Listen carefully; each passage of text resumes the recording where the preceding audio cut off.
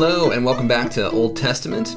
Today we will talk about the book of Joshua and the concept or the topic of holy war.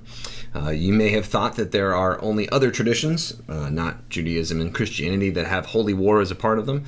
But all we have to do is look at the Bible to see that there actually are traditions about holy war. And there are many legacies of holy war in both Jewish and Christian traditions to show us that people have been reading these texts and thinking about violence, and violence that maybe at least appears to be directed by God in these texts for many millennia. So what do we do with these texts? Well, our big questions today, and there, of course, there are many different ways to read the book of Joshua, to try to understand it, to interpret it, and so on. Just for the purposes of our class, I'm going to have two guiding questions for our material today. The first guiding question is, how does the book of Joshua describe Israel's entrance into the promised land? It's a conquest, right? They come in and they kill people and they leave, right? Or they actually stay, right, and set up a new country. Actually, that's not the way that it's described in Joshua. Many people have a problem with Joshua's description of the violence and essentially the genocide that happens with the Canaanite people who live there.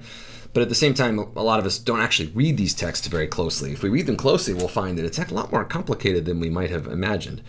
But the second guiding question for the day is, how do we understand violent language about God in the Old Testament, and I would say also in the New Testament as well? How do we understand violent language about God? I'm not going to tell you exactly what to do about this language. I'm going to give us some options, some interpretive possibilities, and then we're going to ask you this week in the forums to think a little bit further about that. How do you understand these violent images and violent language, violent metaphors about God's presence and activity in the biblical text, but also how do we understand those today?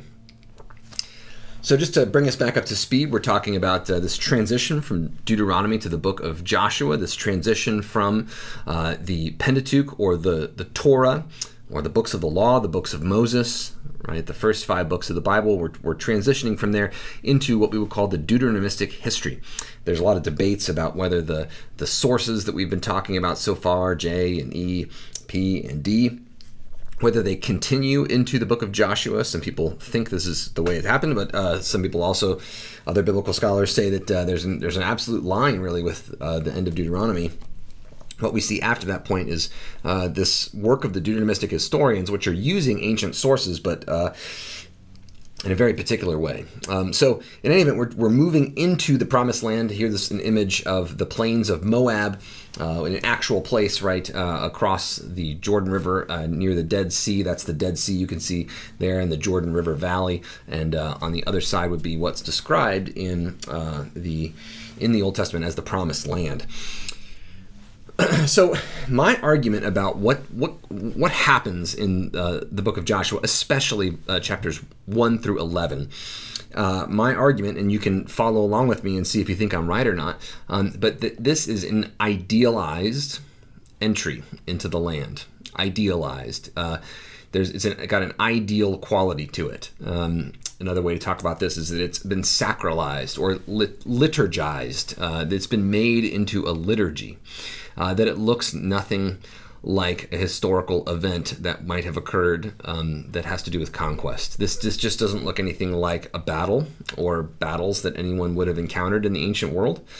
And what's more, I think that this is taking part in an ancient way of speaking about conflict and an ancient way of speaking about not just the God of Israel, but gods more generally in the ancient world.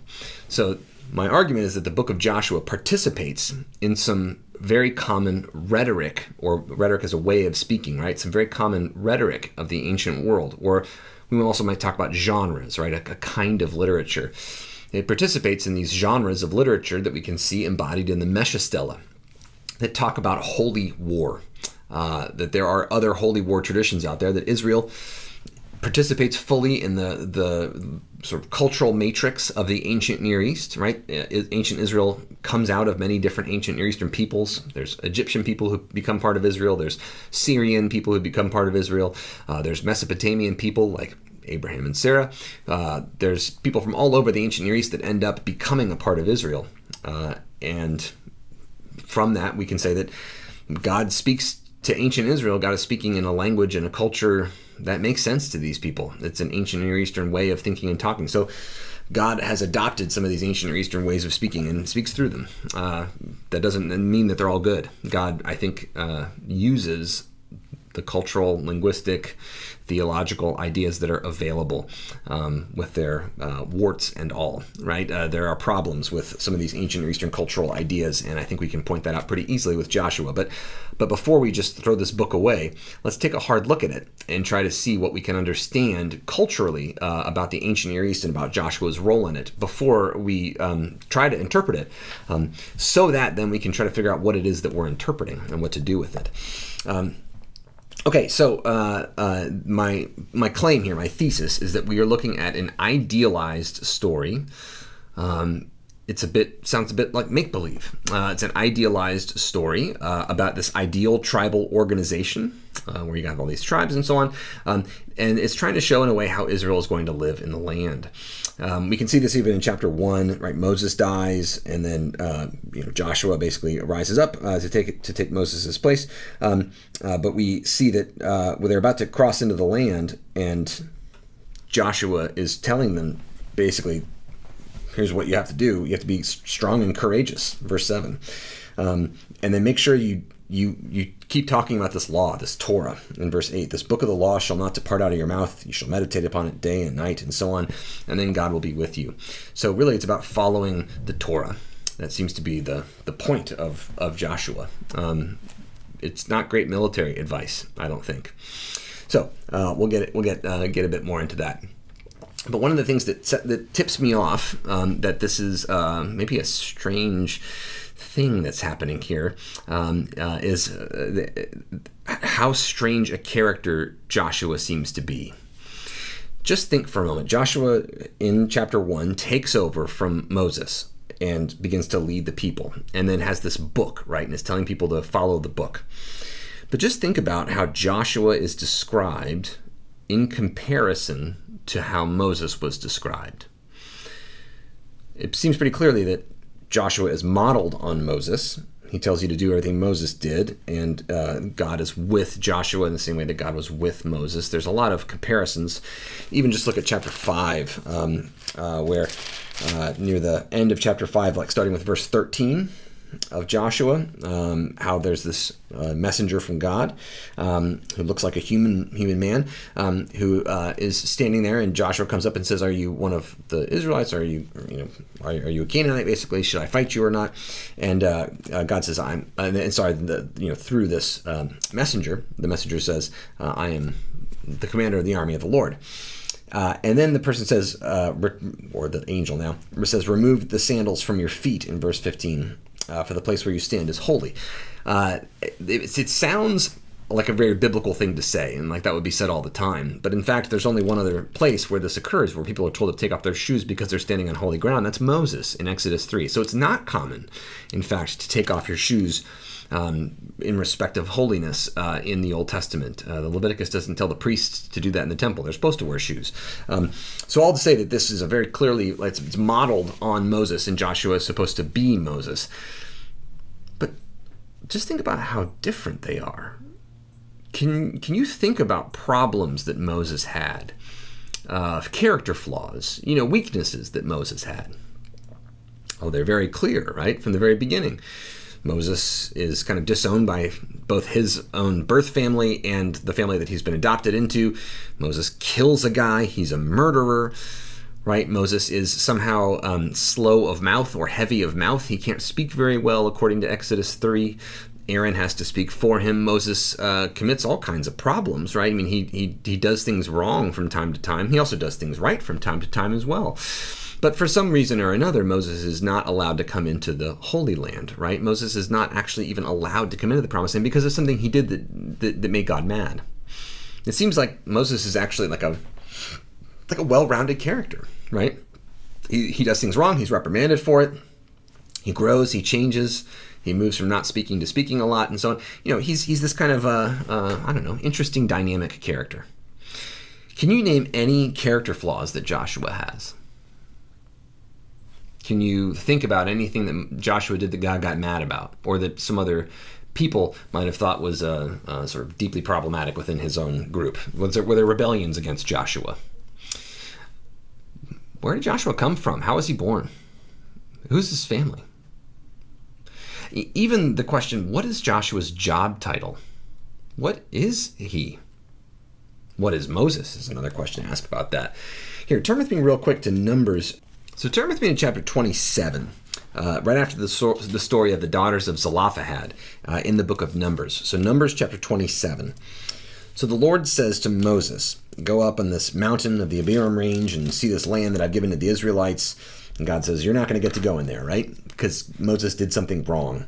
And then God says to Moses, so verse 18, the Lord said to Moses, take Joshua, son of Nun, a man in whom is the Spirit, and lay your hand on him, and have him stand before Eleazar the priest and the congregation and commission him in their sight. Here you see Marc Chagall, the Polish, French, Jewish artist from the 20th century who has drawn the commission of Moses on Joshua here.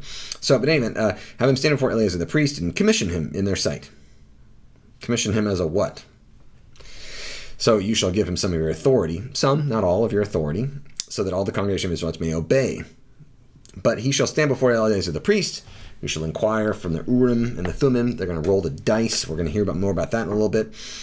And then verse 22. So Moses did as the Lord commanded him. He took Joshua and had him stand before Eleazar the priest and the whole congregation. He laid his hands on him and he commissioned him. As a what? As the Lord had directed Moses. He commissioned him in the way that God had told him to be commissioned. What in the world even is Joshua? What was Moses? He wasn't a king, that's for sure. He wasn't a priest because he ordained all the priests, but he himself didn't serve as a priest. The priests are the sons of Aaron. He wasn't like a Levite either. He was from the family of Levi, but he wasn't a Levite because then he'd be a servant, right, to the priests. He wasn't a judge exactly, but he kind of was the head of all of the judges, right? He picked the judges and gave them rules about how to operate. Gosh, what was Moses and what is Joshua? Well, we don't actually know. It doesn't tell us, right? So all to say that Joshua is a suspicious character to me. He's like Moses, but with all the bad stuff taken out, with no depth and with no backstory. And in fact, he doesn't commission anyone in his place afterwards.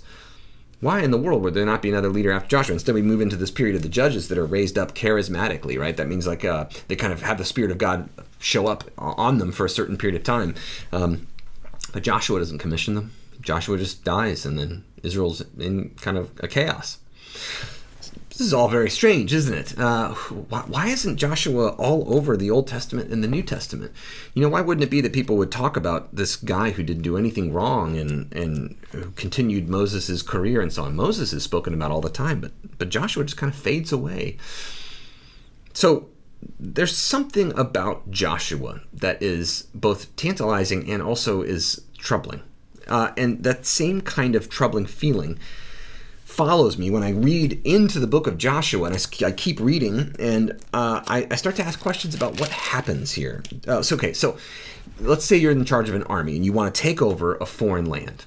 Okay, so you're on the edge, you're on the banks of the Jordan River, you're about to go attack, right? And there's an unsuspecting populace of Canaanite people who are waiting there for you, and apparently they're very strong, they're heavily armed and so on. So what you're going to do is you're going to run across that river, and you have kind of you can pull a sneak attack, right? They might not be expecting you, so you have the element of surprise, right? So what you want to do is you want to go attack right away. So that's what they do, right? So in Joshua chapter 2, they spy out the land, and then in so they got all the information they need. They can craft a good battle plan and just an element of surprise, right? So chapter 3, they cross the Jordan, and they don't actually move quickly at all. In fact, they take a long time, and they move slowly across this river. Here's a medieval image of the priests carrying the Ark of the Covenant. They step in the river, and the river is cut off. Okay, so they move the Ark. The Ark of the Covenant is the central player of the story for the next couple of chapters, and it's slowly moving across this river, and then the river dams up. Now, you've heard this before. This kind of made your ears tingle, right? They were going across a body of water, and that body of water split so that the people could cross on dry ground, right? Made you think a lot of, perhaps, the Exodus, chapter 14, right? The crossing of the Reed Sea. This is supposed to make us feel like this and think like this, right? This story in Joshua 3 is supposed to make us recall this. It's like, Exodus is kind of leaving the ocean, and then they go in here, but there isn't an enemy army here at all. Can you imagine the Canaanites in this heavily fortified cities watching an army cross over the river and not doing something about it? But also the fact that they cross over the dry ground and then they fight, right? No, in fact, they don't fight. Joshua doesn't say, get ready, right? So, chapter 3, verse 5, I would expect Joshua to say, sharpen your swords. Instead, he says, sanctify yourselves. Tomorrow the Lord will do wonders among you. And then there's this crossing of the river. And then once they get across the river, then they got to fight. Now they're on enemy turf, right? And the enemies can see them. I mean, we're talking about a place that's not very big. Palestine is not a large place compared to, like, if you're, I grew up in Colorado, which is just, you can get up on a mountain and see forever and you're still in Colorado, right? It's a huge expanse of land. Israel today, like, there are points where it's like, 10 miles across. You can see from major cities that were occupied by Canaanites into the Jordan Valley. So everyone can see them. And once they cross over the river, then what do? They fight, right? No, in fact, in chapter 4, then they pick up stones and they build an altar, and it's kind of like a memory place, right? A place of memory. They manipulate stones. So once they're done building this kind of memorial, then they go fight, right? No, in fact, then they decide to circumcise themselves. And this gets even more confusing because they decide to circumcise themselves a second time. According to chapter 5, verse 2, at that time the Lord said to Joshua, make flint knives and circumcise the Israelites a second time. Now, I don't know about you. I don't know how much you know about the practice of circumcision or the biology that lies behind it, but it is not possible to circumcise a second time. Circumcision requires cutting off a flap of excess skin or foreskin that covers over the tip of the male penis. That can happen one time, and one time only. There's not more extra skin that can be taken away without severely damaging people's bodies. So what does that mean, they circumcise them a second time? Then it goes on to kind of explain this strange statement. Just as Joshua made these flint knives and circumcised the Israelites, it repeats it, but it doesn't say the second time it says it, which is also strange. And then in verse 4, this is the reason why Joshua circumcised them. All the males of the people who came out of Egypt, all the warriors, had died during the journey. And then they were circumcised, but the new generation wasn't circumcised. For the Israelites had traveled 40 years, and then in verse 7, it was their children that Joshua circumcised, for they were uncircumcised because they had not been circumcised on the way. This is the first we're hearing of this. They traveled the whole way. They had manna every single day, and God gave them very specific directions about how to handle manna, but they somehow forgot that circumcision was a part of their tradition, but all the parents were circumcised. I don't know about you, but it's pretty easy to tell if someone is circumcised or not. I'm sure that the kids ask questions about their dads at some point or another. This doesn't make any sense. So how could it be that Moses hadn't told the people, by the way, you should circumcise yourselves, because God made a pretty big deal about that in the law. And in Genesis 17, to be part of the covenant community, you have to be circumcised. Who wouldn't have been circumcised? Well, people who were newly joining the community. Let's keep this in mind. Just keep this in mind. What we see in all of these actions so far are liturgical actions. There's a procession across the Jordan. There's a liturgical procession across the Jordan in chapter 3, where priests are in charge. They're moving a holy object. And then after that, they build a religious memorial, another liturgical action. Liturgical meaning part of worship. This is our worship life that we're seeing here enacted on this stage, not a military campaign. After that, we have this second circumcision, which is by itself a religious ritual. And we have the second circumcision, which again doesn't make sense unless there are bunches of new people who are joining the community who have not yet been circumcised before. And then after that, of course, they attack, right? Nope. After that, starting with verse 10, they celebrate the Passover next. They're sitting there. The enemies can see them at the beginning of chapter 5. The kings hear about this. They're near them. They see them. And they watch them celebrate the Passover, and they don't do anything about it. This is very strange. This is a long, multifaceted ritual or sacral entry, right? A holy entry. This is a ritual entry into the land, and they haven't fought any at all yet. Then in chapter 6, they begin to fight, and that fight itself doesn't look at all like a war, right? It looks like a ritual. They march around the city a bunch of times, right? They are blowing trumpets, they're singing songs, they're marching with the ark. This is a procession. We are watching a liturgical procession. So why in the world would they have this tradition? What does this mean? Well, I'll get into the details of this more later, and I'll give you some reasons why it might have been this way. But just to say, what we're looking at is a long liturgy, a very long, in fact, liturgy of entering the land. And I wonder if what we're reading about is actually about a liturgy that Israel lived every year or time and again, that was really a religious procession or series of religious processions that involved welcoming new people into the community, which is why they would have to be circumcised. They would be new people entering the community, not people who had grown up in the community, because they would have all been circumcised. And you can't circumcise people a second time. So I wonder if this is a ritual of welcoming in new members to the community. But it's been somehow, it remembers this event of coming into a land, but it itself might not be a part of that. It might not be a historical memory of this. There's one other kind of part to this. Turn with me to the end of Joshua, chapter 24. We see another liturgical moment here in the book of Joshua. In chapter 23, Joshua gives a speech, kind of a final speech to the people. But then in chapter 24, Joshua gives another final speech. This time, Joshua gathers all the tribes of Israel at Shechem, a city in the north, and summons the elders, the heads, the judges, and the officers of Israel, and they present themselves before God. And then Joshua begins to tell them a story, a long story. Thus says the Lord, the God of Israel. Long ago, your ancestors, Terah and his sons Abraham and Nahor, lived beyond the Euphrates River and served other gods. So we start at the beginning here meaning Abraham and Sarah, right?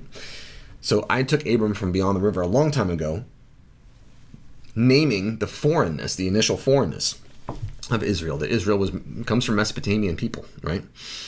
And then there's this procession of the family, and then I brought you out of Egypt, I brought you to the sea, and then you cried out to the Lord, verse 7, and then I brought you across, right, and I did miracles right there, and then verse 8, then I brought you to the land of the Amorites, that is the Canaanites, who lived on the other side of the Jordan, and they fought with you, and I handed it to you, and so on. He's telling the story, kind of like we saw in Deuteronomy, chapters 1 through 4, the story of how Israel came to be. And then verse 11, when you went over the Jordan, came to Jericho, you fought with them and so on. And then I sent the hornet, some sort of divine being ahead of you, which drove out the kings of the Amorites. You didn't win this with your sword or your bow. So your fighting didn't do any of this, really. God made the people run away.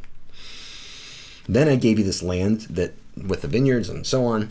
Now, therefore, revere the Lord and serve God in sincerity and faithfulness. This is verse 14. This is really important. Put away the gods that your ancestors served beyond the river and in Egypt, and serve the Lord.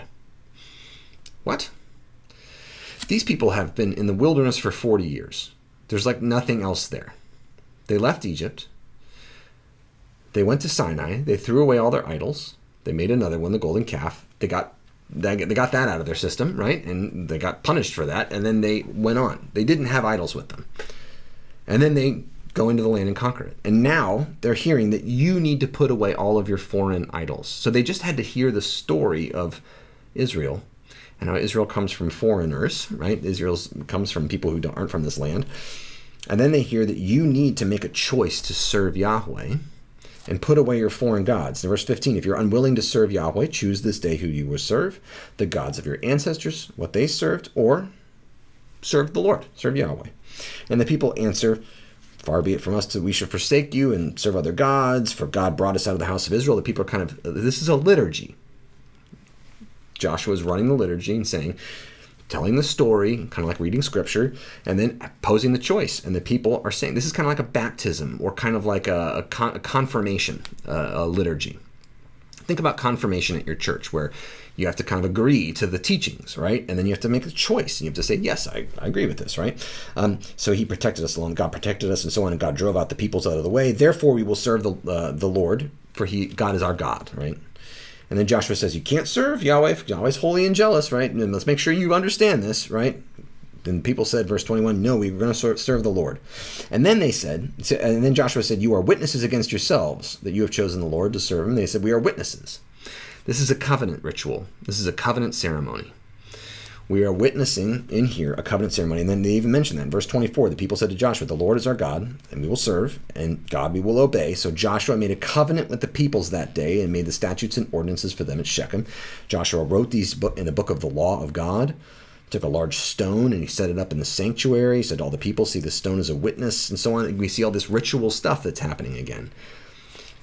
Now, what's important about this, to me, is that we're witnessing a ritual where people are having to be welcomed into the covenant community. Now, these people were already in the covenant community if they were this generation that came from the wilderness. But maybe, just maybe, the bones of the story of Joshua are really telling us an ancient covenant ceremony that welcomes in foreign people into the community of Israel, as we know happened from time to time, like Rahab's family. And then, in fact, we hear other stories about people who manage to, like kind of foreign people who get to work their way into the community of Israel. If you take a look at the Gibeonites in chapter 9, they trick their way into the community. Joshua is actually full of these stories of foreign people who work their way into God's community and people of Israel and then have to kind of join this covenant community. Those are the people who had to get circumcised. Those are the people who had to swear, we will serve Yahweh. Or they had a choice. They could go away, they could leave, and they could go to a different place, right? So what we're seeing are covenant ceremonies enacted and reenacted liturgically that have been kind of mapped over this event of historical conquest. So that's why when I read the story of Jericho, I say what we're reading is really a liturgy. And that liturgy does go awry at points. So this sacral war or ritual war tradition, it's really what we might call a holy war tradition. And we can read a little bit about this holy war tradition and think a little bit about how it was a historical tradition outside of Israel. This is a common way of people in the region, in the ancient Near East, especially we know in Canaan. This is a way that people spoke about war and about their gods. And it was also a part of propaganda, political propaganda. So this is what we talk about in Hidden Riches. Chris Hayes gives a little background to the Mesha inscription, or the Mesha stela. Stela is just a stone, big monumental stone, public stone that everyone could see back then. And so this is a Moabite stone. It's also sometimes called the Moabite stone. It's the only existing text from Moab. It's in Moabite, which if you know Hebrew, you can read Moabite. It's got like couple little differences between Moabite and Hebrew. It's basically like saying British English and American English. It's actually even closer than that probably. But all to say, this is written about the year 840 by King Mesha of Moab. And he tells us that. So on page 193, I am Mesha, son of Chemosh, king of Moab, the Dibonite. My father ruled over Moab 30 years, and I ruled after my father, and I built this high place for Chemosh in the citadel. So this rock that we're reading would have been in this citadel, right? In this high place for Chemosh. So it would have been in a sanctuary, in a citadel that is a fortress, a high place. You know, like this is a place of importance, right? So this is a public place where people can read about this public event that happened. And then on the next page of 194, at the very top, Omri was king of Israel. We'll read about Omri in a couple weeks. Omri was a great king of the northern kingdom who gets very little coverage in the Bible because he wasn't a good king according to the Deuteronomistic historian, because he didn't worship Yahweh exclusively, but he was very powerful as a king, we know from other sources like Mesha. So Omri was king of Israel. For many days he subjugated Moab. So Moab was a vassal of Israel who was a suzerain. right? Because Chemosh was angry with his land. So here, King Mesha is saying that his own god, Chemosh, the god of the Moabites, was a bit upset with the Moabites for not obeying, and so he was allowing, that is the Chemosh, kind of imaged as this male deity, was upset, so allowed this foreign people to conquer them for a while. Does that sound a little familiar? It sounds a little bit like the exile. This is what a lot of biblical writers think happened in the exiles, that Yahweh allowed a foreign people, the Babylonians, to come and conquer them as a form of punishment of some way. We're going to get to all that later in different ways, actually, in the Bible that people imagine the exile. But in any event, Chemosh is angry with the land. And his son replaced him, and he too said, I will subjugate Moab. So Omri's son, Ahab, who's not named here as Ahab, he's just Omri's son. But I will subjugate Moab. In my days, he said that, but I dominated him and his house, and Israel was completely destroyed forever. I'm going to read that again. Israel was completely destroyed forever. I don't know about you, but I can look on a map today and I can find a nation that calls itself Israel, at least. It is not contiguous with ancient Israel in political ways or in terms of genetics, and there's all kinds of stuff to say. But there's definitely no kingdom named Moab anymore, right? No, he did not destroy Israel forever. Israel continued to exist as a people after King Mesha. What is that? What does it mean when someone says I completely destroyed them? You ever watch like a sports highlights and they're like, he completely destroyed him, or you watch like a coverage of a debate, a political debate or something, like he destroyed him. But like, no, I mean, the other person's still standing there. I mean, it's rhetoric. It's hyperbole is one way to talk about this. Hyperbole means exaggeration for effect. Exaggeration that everyone knows is exaggeration. Like, that person is the greatest. Well, no, we know that person is not the greatest, but you're just saying that because it's a way to express how great you think they are. So in this way, Israel was completely destroyed forever, or Israel destroyed all of them, killed all of them. This is an ancient Near Eastern way of talking. Egypt talks this way. Pharaoh says, I killed all of them. In fact, the very first ever stone the most ancient writing ever that we know of to mention Israel is called the Merneptah Stela. And it's from right around the year 1200 BCE. And it says, Israel is no more. His seed is gone. I've destroyed Israel, Pharaoh Merneptah says. So the very first ever mention of Israel is someone saying, I have killed all of them. They will never exist again. We know that that's not true, right? That's a way of talking. It's a way of kings when they talk. Rulers, leaders talk this way. I destroyed them forever. So that next paragraph talks about how I slew all the people. If like the next paragraph on the third line down, but I fought against the city and I seized it, and I slew all the people so that the city belonged to Chemosh and Moab. That's again this idea, this rhetoric of killing all the people is an ancient Near Eastern rhetoric. It's a common rhetoric, a way of speaking. It's hyperbole, and it's propagandistic. It's part of royal propaganda. When you read, I killed all of them, I destroyed them, their seed is no more, what you're reading is ancient Near Eastern royal propaganda. This is the way kings talk when they brag.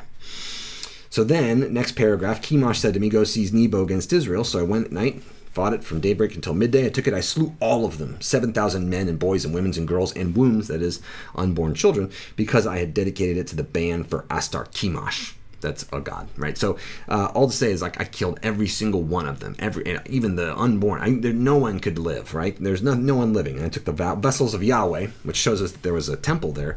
This is not Jerusalem, by the way. There's some city on the border of an Israelite city on the border of Moab that had a temple with vessels in it. So that is to say, Deuteronomy wants to centralize all of worship in Israel, but we know they didn't centralize all of it. And I dragged them before Chemosh. So taking the vessels from a temple like the menorah, taking it and putting it in your own temple was the way to do it. And usually they would take the cult statue, the statue of the god, and they would brag about that. But here, the fact that Mesha doesn't mention a statue of Yahweh means that there probably wasn't a statue. So this is historical evidence for Israel being iconic. They didn't like images of their god. So in any event, I think there are ancient images of Yahweh, but they weren't orthodox, or the religious authorities didn't tend to like them. So in any event, there's a lot of other stuff that he talks about here, but this is just to say the one other thing that's mentioned here is the ban. Like, I slew all of them, I killed all of these people, I destroyed them all, and so on. This is a way of speaking, and in that paragraph where he says I slew all of them in the wombs and so on, I dedicate it to the ban for Astar Chemosh. I dedicated it to the ban for Astar Chemosh. The ban there is that word harem, right, which Chris Hayes talks about, also Coogan talks about, and Chapman talk about in their textbook. So this, the idea of the ban, right, is a common ancient Near Eastern idea. It's holy war. It's a way to talk about holy war. You probably heard mention of like a harem, meaning wives or women and concubines who are in some way set aside for a particular ruler in marriage, usually.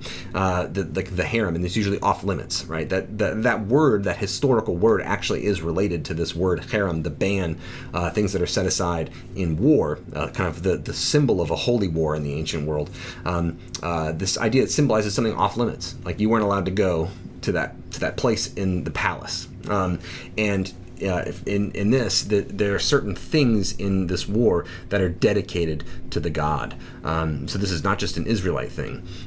All Canaanites, it seems, and we also can find these holy war traditions elsewhere in the ancient world. So all to say that when people went to war, the idea was that the kind of, if it was a holy war, if the god was telling you to go to war, there was kind of spoils of war that you weren't allowed to take for yourself, like gold, right? Like Achan does. He takes this all for himself, right? You're not allowed to do that if it's a harem war, a ban war, a holy war, a sacred war. So this idea is that it's in a way supposed to kind of limit war profiteering. The average people can't sack a town and take everything. They're supposed to destroy everything to give it to the gods. So this is royal propaganda that we find. Now, we can see these kind of patterns of, by the way, here's the ban or harem, which we see in the Bible, we see it in the Mesha Stela, we see it elsewhere in the ancient world. We see this ban enacted, as I said, by Achan, right, or on Achan and his family. That is to say, there's a gruesome punishment for war profiteering, for trying to take this stuff and sell it or keep it. When it's a holy war, it's understood to be stealing from the gods, and it brings terrible misfortune. Again, this is not just ancient Israel who thinks this. This is a broadly an ancient Near Eastern phenomenon. So one interesting interplay here is that the ban says that you have to apparently get rid of all, you have to kill everyone, right? And this rhetoric of everyone, killing everyone. They don't kill everyone. We in fact know that there are times where they say we will kill everyone, like at Jericho and at Ai, right? We're going to kill everyone and take everything in the town and dedicate it to Yahweh, so you can't take any war booty, or you can't steal anything. But we see these exceptions. I mentioned the Gibeonites, also Rahab and her family. These people that are Canaanites, that there's kind of like these loopholes, right, for these people to join the community. And again, they join the community. So if we think about this as really like a ritual covenant ceremony or something like this for outsiders to join the community, these exceptions make a whole lot of sense. But they also make sense if, when you say you killed everyone in the ancient world, you didn't mean you killed everyone. We, again, have historical evidence that that's not the case. But we do know that ritual war is talked about in ancient Israel a whole lot. So take a look at Deuteronomy 20, these rules for war. Really interesting rules for warfare here. First of all, I noticed that in rules for warfare, the priest is mentioned, but not generals or kings. The king is not mentioned. The king clearly is the person who's supposed to take the armies out. That's why the king exists in the ancient world. So that because they have armies, they could force you to do things, right?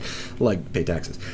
But when you go out to war, Deuteronomy 20 says, when you go out to war against your enemies and see horses and chariots, an army larger than your own, you shall not be afraid of them, for God is with you, who brought you up out of the land of Egypt. Before you engage a battle, the priest shall come forward and say to the troops, the priests are kind of in charge here of the army. That's not the case in the ancient world, unless we're talking about some sort of liturgy that acts like war, right? So the priest says, "Hear, O Israel, today we are drawing near to battle against your enemies. Don't lose heart or be afraid or panic or be in dread of them, for it's the Lord your God who goes before you," and so on. And then the priest asks a bunch of questions. Has anyone built a new house but not dedicated it? Well, you should go back to your house because then you might die and you might not enjoy your house, right? Oh, and by the way, verse 6 says, anyone planted a vineyard but not enjoy the fruit?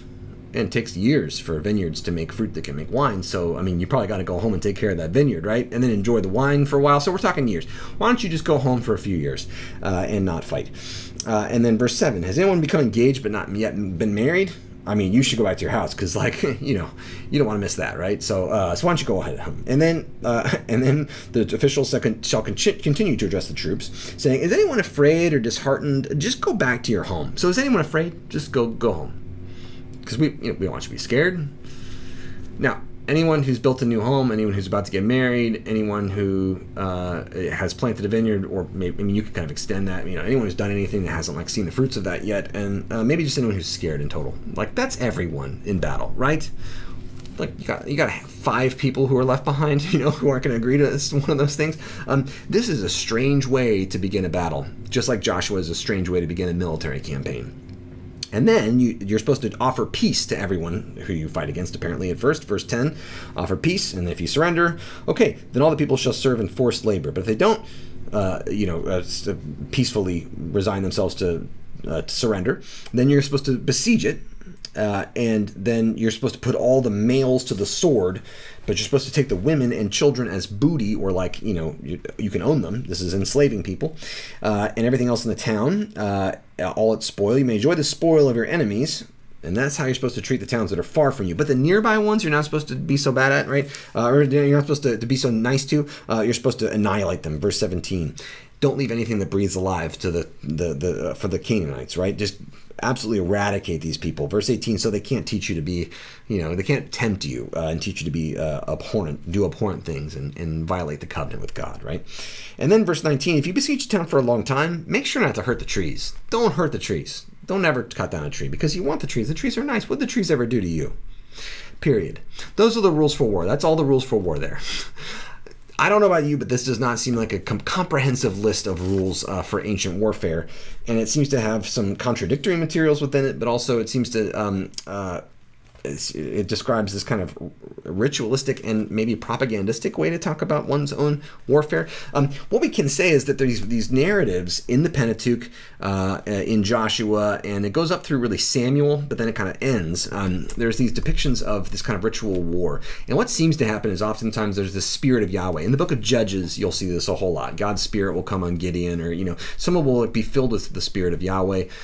There'll be this calling together of the tribes, sometimes with like trumpets or songs, or cutting an ox up and sending it to the different parts of the tribes to get them to come together and fight together. There has to be some kind of way to assemble them. So the assumption here is that there's not a standing army. There's a confederation of tribes that get together to fight every once in a while. Then there's this like ritual preparation. Again, they like get sanctified themselves, circumcise themselves. It's, you know, they are told by the priest, do not fear, which is part of an oracle of salvation that prophets would give. Then they begin, the other armies begin to fear, right? But then you hear this war cry, teruah, which means cry, cry out loud, like scream. So the war cry is cry, like scream, which is an interesting, strange phenomenon. And then Yahweh confuses the enemy. They don't even really go to fight yet. And then Israel conducts the ban, like the kind of mop-up operations. There's really not much fighting that happens in these ancient battles. Think about Gideon. Think about the book of Joshua even. What fighting happens, right? There's very little in terms of actual kind of like hand-to-hand combat, which is the way that all ancient people fought, right? And then after these battles, there's usually, there seems to be, or there, at times, there's this kind of cry, you know, to your tents, O Israel, everyone go home to your own, like, so that there's not this standing army or a continuous army that Israel has. So what we see when we read Joshua, and when we read some other texts like Deuteronomy 20, is we see a highly ritualized version of ancient war. You know this from reading Jericho, right? So they're and outside of Joshua, outside of the book of Joshua, we really only see this in some stories in the Pentateuch or in the Torah, and we really only see it in the book of Judges. The harem itself, the ban, is only enacted in Judges 22, which is a civil war, which is an interesting place for this to occur. And then one time in 1 Samuel 15, Saul refuses to do this, or at least do it completely, and is judged by God. But then we see that David is never asked to do the ban or the harem, and never seems to do it himself, at least not in the same way that it occurs in the book of Joshua. So it's actually very confusing and interesting that outside of the book of Joshua and these couple of occurrences, that the ban, this idea of even the conquest, is not commanded to happen again and again. Joshua isn't lifted up as a hero all over the Old Testament. The conquest itself is not something that that they have to do again. Even when they come back into the land, it's not figured as the conquest. Ezra and Nehemiah aren't imaged as the new Joshua. What's enacted again and again is the Exodus. The Exodus is the paradigmatic event for the Old Testament and the New. In the book of the Gospel of Matthew, Jesus is he goes into Egypt and he comes back out, right, as a baby. In the infancy narratives in the Gospel of Matthew, this is supposed to be like the Exodus, right? In the Gospel of Luke, Jesus is kind of figured in a way kind of like Moses. He's figured as Moses in Matthew. Jesus isn't figured as Joshua. Jesus doesn't kill all of the Romans. Jesus doesn't clear out the land of Palestine. They're not commanded to. Paul never tells us, hey, clear out the land of Palestine, just like you heard about in Joshua. And in fact, the rabbis, the early Jewish tradition, doesn't tell you to do this either. They never say, hey, be like Joshua. So all to say that this part of the Bible seems strangely self-contained. This is, this sacral entry stuff seems to repeat only liturgically into the future, and it seems to distance itself from this idea of the ban of violence at all, but also the person of Joshua, which should be strange to us. So it's a dramatic sacral entry with this harem, or this kind of ban idea that's a part of it. What do we do with this? Why is this a part of our tradition? Well, I'm going to stop our video here, and I'll move on. In the next video, we're going to try to deal with this tradition. We're going to continue to deal with this in the discussion boards. This is going to be kind of a topic for us to reflect upon. What do we do with these traditions? But I'm going to try to work through some possibilities, some possible ways of imagining what to do with the book of Joshua and still be a faithful reader of the Bible. Thanks for hanging with me so far, and I look forward to engaging all of your thoughts on this.